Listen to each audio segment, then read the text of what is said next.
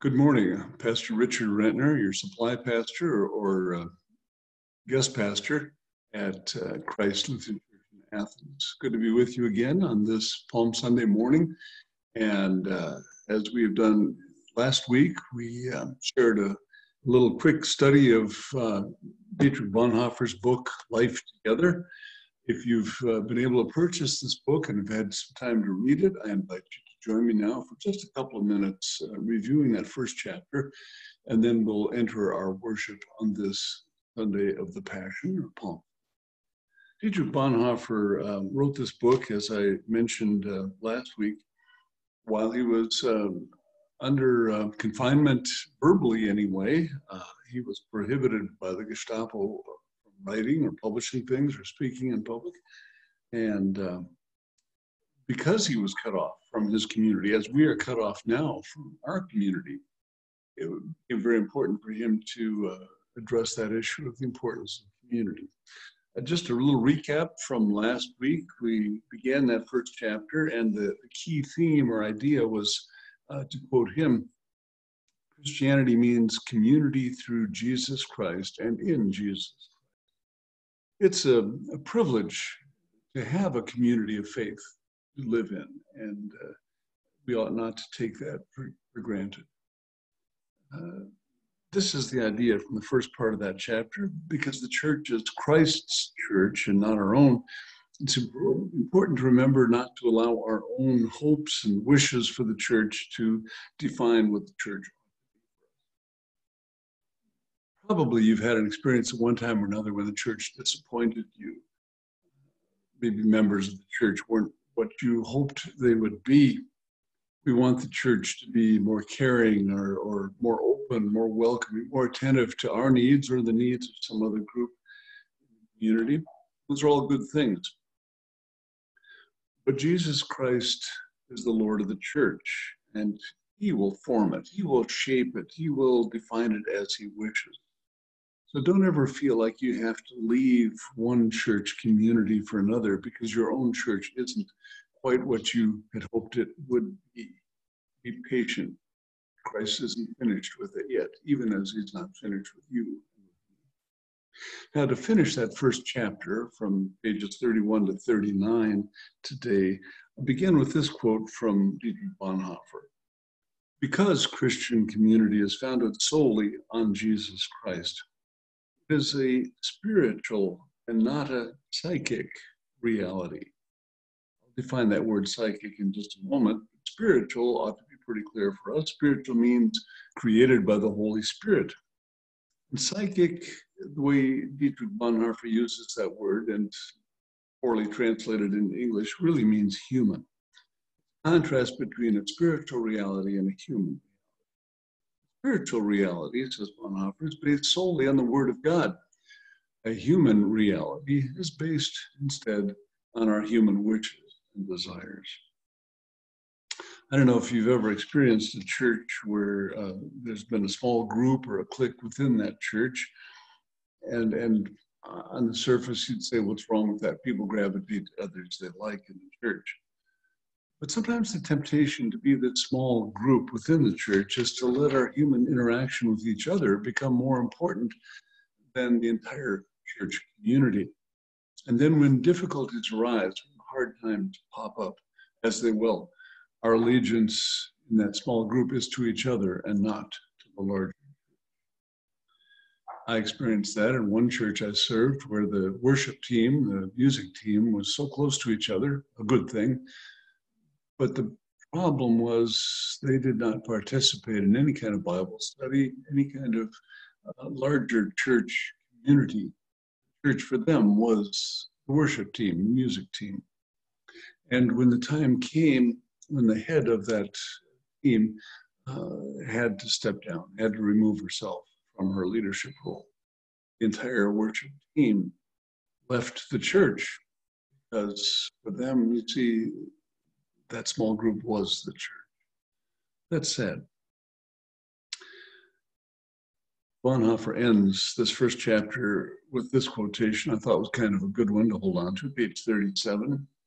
Human love breeds hothouse flowers. Spiritual love creates the fruits that grow healthily in accord with God's goodwill, the rain and storm and sunshine of God's love. And then this quotation from the very end of the chapter, page 39, Jesus Christ alone is our unity. Through him alone, we have access to one another, joy in one another, and fellowship with one another. Next Sunday morning, Easter Sunday, I invite you to join us again as we look at chapter 2. I'm not sure how far we'll get through chapter 2, but please join us. We'll spend a little time reviewing that.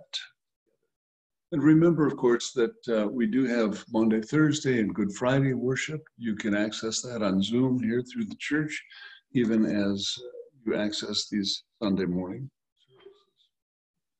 One last reminder, if you would like a little devotional guide for the month of April and continuing on beyond that, go to the ELCA website, scroll down on the homepage to resources. There you'll find a section called Prayer Resources. Under that, you'll find Prayer Ventures for April 2020. Wonderful little daily calendar of topics to pray for each day this month. Again, on the ELCA website. And now let's begin our worship. And we begin with this invocation. Blessed be the Holy Trinity, one God, who is present, who gives life, who calls into existence all things that do not exist. If you were to keep watch over sins, O Lord, who could stand? Yet with you it is forgiveness, and so we now confess. Join me. Gracious God, have mercy on us. We confess that we have turned away from you, knowingly and unknowingly. We have wandered from your resurrection life. We have strayed from your love for all people. Turn us back to you, O God. Give us new hearts and right spirit, that we may find what is pleasing to you and dwell in your house forever. Amen. Receive now the good news. God turns to you in love. I will put my spirit in you, and you shall live, says our God. All your sins are forgiven in the name of Jesus Christ, who is the free and abounding gift of God's grace to you. Amen. Now we begin our worship with our prayer of the day for this Palm Sunday. We pray. Sovereign God, you have established your rule in the human heart through the servanthood of Jesus Christ.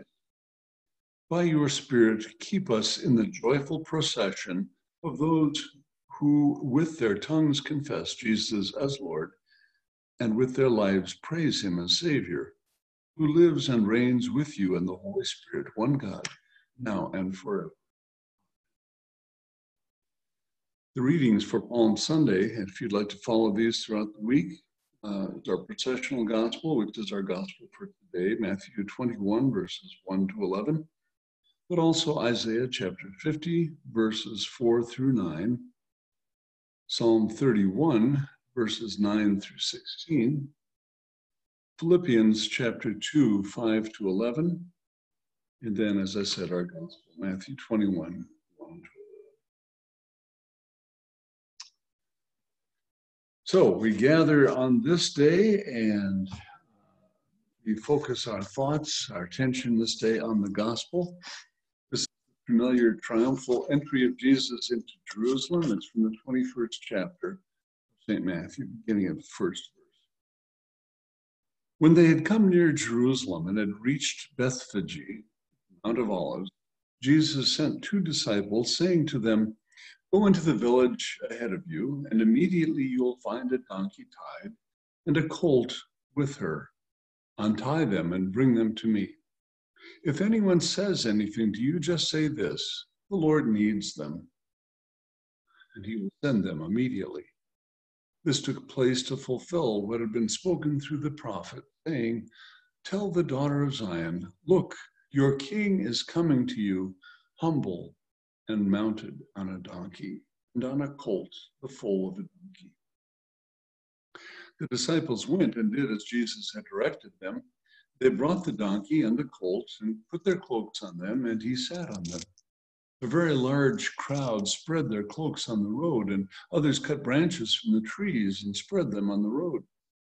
The crowds that went ahead of him and that followed him were shouting, "Hosanna to the Son of David! Blessed is the one who comes in the name of the Lord. Hosanna in the highest." When he entered Jerusalem, the whole city was in turmoil, asking, "Who is this?" The crowds were saying, "This is the prophet Jesus from Nazareth in Galilee."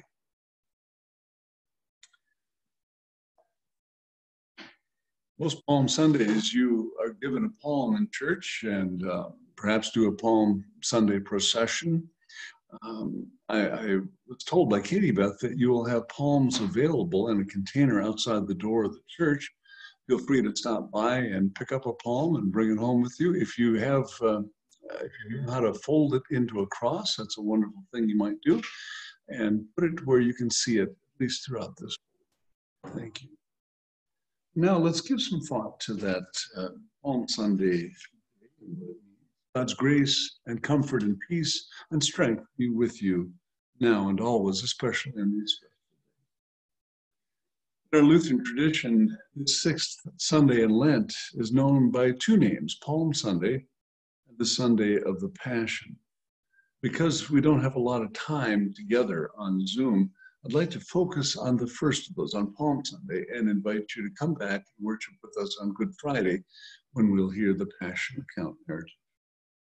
Let me begin my message today with this warning. The events described in this first part of Matthew 21 are unabashedly political. Not partisan, mind you, not liberal or conservative, not Republican or Democrat, but political nonetheless.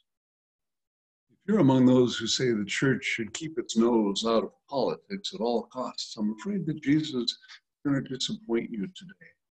And I think I will too. For Jesus himself, you see, is a very political person.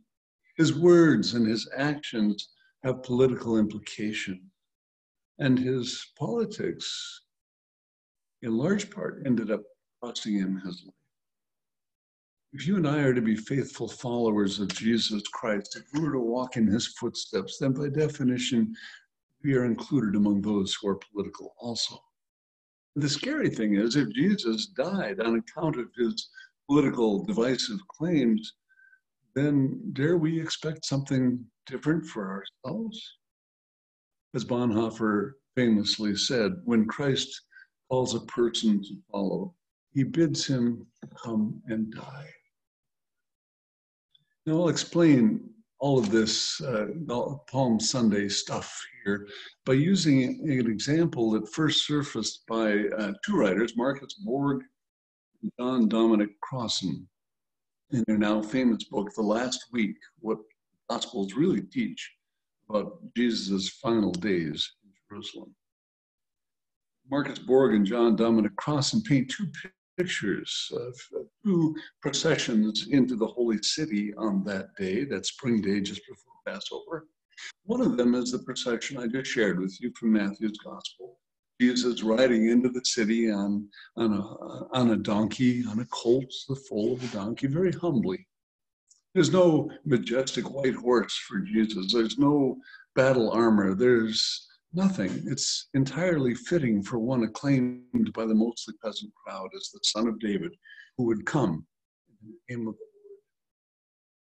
Now, as parades go, this one must have been pretty simple, really. It wasn't highly orchestrated. It involved people from Jerusalem, both residents and visitors, those in town for Passover, coming out to greet Jesus, meet him. How many people were this? In this day and age, people were concerned about the size of their parades.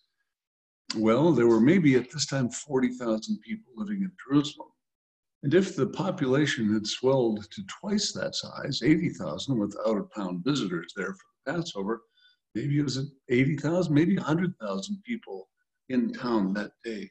Many of them came out to greet Jesus, and they came to shout their hosannas, an Aramaic word that means, Lord, help us, Lord, save us.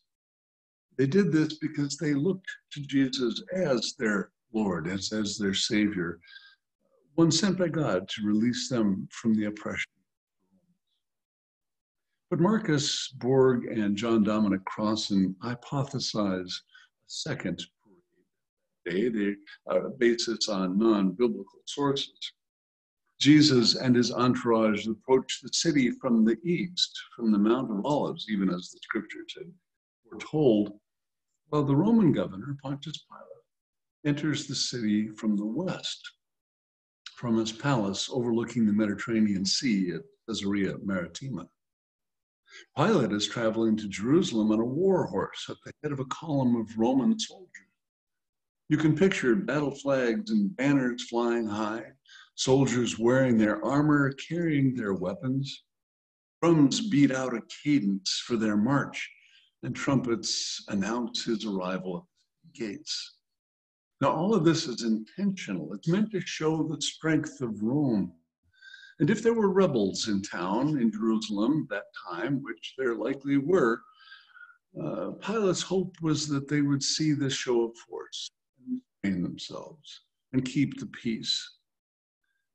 I was going to say by God's name, but I thought, no, by Caesar's name, they vowed to keep the peace.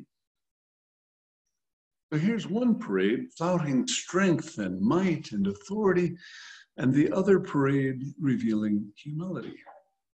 One parade demonstrating raw power, power to crush, power to destroy if need be. And the other parade, well, what exactly did it portray? Compassion for the weak, powerless, justice, mercy, kindness, love. Have we ever seen such a thing in our time? I think we have. I think we can recall scenes somewhat like this, a time when we saw a parade of poor people, poor Black people, peaceful people marching toward Montgomery, Alabama in March of 1960. As they approached the Edmund Pettus Bridge in Selma, Alabama, they were met by police on horses with billy clubs and weapons, tear gas and fire hoses. Was Jesus there that day in Selma, Alabama? I believe he was. When raw power encounters peaceful protesters, you know what's a good likelihood that somebody's going to get hurt. And somebody might even die. That certainly. You see, ours is a strong nation that depends on power and might for our security. We have a military that outshines all other militaries in the world. The U.S. spends more on maintaining our military strength than these 7 nations together: China, Saudi Arabia, India, France, Russia, the United Kingdom, and Germany. As of last year, 2019, about 15% of all of our federal spending went to support our military, plus roughly half of our discretionary spending. Our Navy has 11 carrier groups, soon to be 12. No other nation in the world has more. Our Air Force is unsurpassed in weaponry, and we continue to fund our military at breakneck speed. But we've discovered, much to our dismay, that while we have this military strength and might and power, we are unable to provide adequate protective gear for our nurses and doctors and EMTs. We don't have enough hospital beds or ventilators for the thousands who now have or will have COVID-19. 1 in 7 Americans doesn't get an adequate diet, including over 16 million children. The U.S. now ranks 27th in the world for healthcare and education, down from 6th in the world 30 years ago. If there were to be a parade today, like those parades entering Jerusalem in the year 30 or thereabout, where do you think you'd spot Jesus? With the military or with the poor, the sick, marginalized? Jesus, who fed the masses with a little boy's lunch of bread and fish. Jesus, who healed the sick and cured the blind and cast out demons. Jesus, who crossed cultural boundaries to talk with women and lepers and children. Jesus, who himself was unjustly treated and killed, yet who cried out again and again for justice for the poor and the widows and the orphans. That definition of true religion from James chapter 1, verse 27 rings in my ears this morning.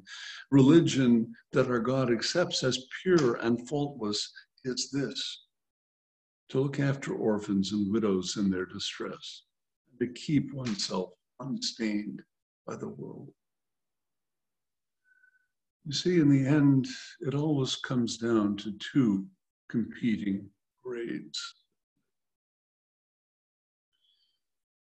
Dolores Duffner is a Benedictine sister, and she has written this song. It's actually in our hymnal in the Evangelical Lutheran Worship book.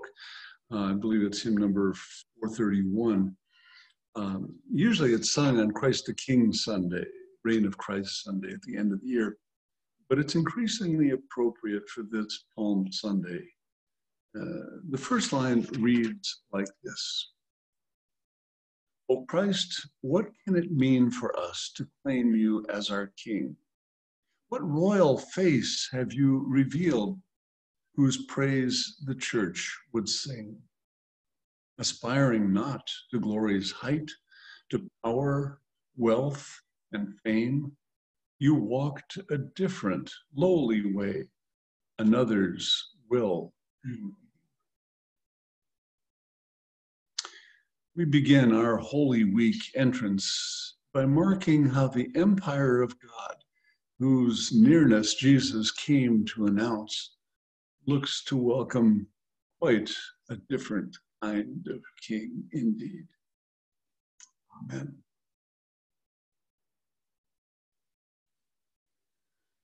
And now, turning our hearts to God, who is gracious and merciful, let us pray for the church, for the world, and for all who are in any need. And if you care to join in saying, "Your mercy is great," after each petition. God of mercy, awaken your church to new proclamations of your faithfulness.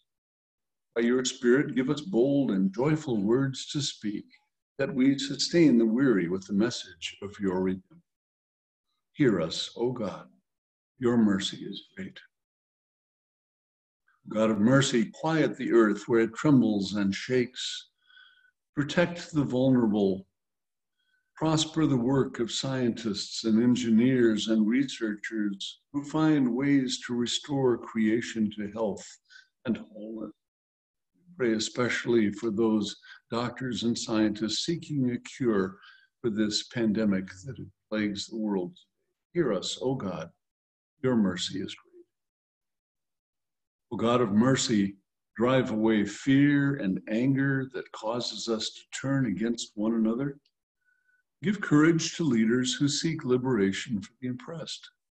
Bring peace and hope to those who are in prison and those who are confined in their homes, and especially to those prisoners who face execution. Hear us, O God, your mercy is great. O God of mercy, send your saving help to all who suffer abuse, insult, discrimination, or contempt. Heal the wounded and the sick. Comfort the dying and their families. Bring peace to those suffering chronic or terminal illnesses, especially this coronavirus. Tend to all who cry out for relief. Hear us, O God, your mercy is great. And now, God of mercy, when we breathe our last, you raise us to eternal life. We count on that. We believe in that. With all your witnesses in heaven and on earth, let us boldly confess the name of Jesus Christ, and our hope. Hear us, O God. Your mercy is great. And now, according to your steadfast love, O God, hear these and all our prayers. We commend them to you through Jesus Christ, our Lord. Amen. Now join me as we pray that prayer which our Lord has taught us together. Our Father, who art in heaven, hallowed be thy name. Thy kingdom come, thy will be done, on earth as it is in heaven. Give us this day our daily bread, and forgive us our trespasses, as we forgive those who trespass against us. And lead us not into temptation, but deliver us from evil. For thine is the kingdom, the power, and the glory, forever and ever. Amen. Now we end our worship with this blessing and benediction. Now is the acceptable time. Now is the day of salvation, Holy God. Speaking, spoken, and inspiring, may this same God bless you, unbind you, comfort you, heal you, and send you in love and peace into the world. Well, one final word before I end this. I know that you have been remembering your church and your giving, even though we can't gather together. It's important that the church be able to pay salaries and pay utilities, just like we do things at home. So please, if you haven't sent an offering to Christ Lutheran in Athens, feel free to do anytime. Now, God bless you on your way. May God give you strength and comfort in the days ahead.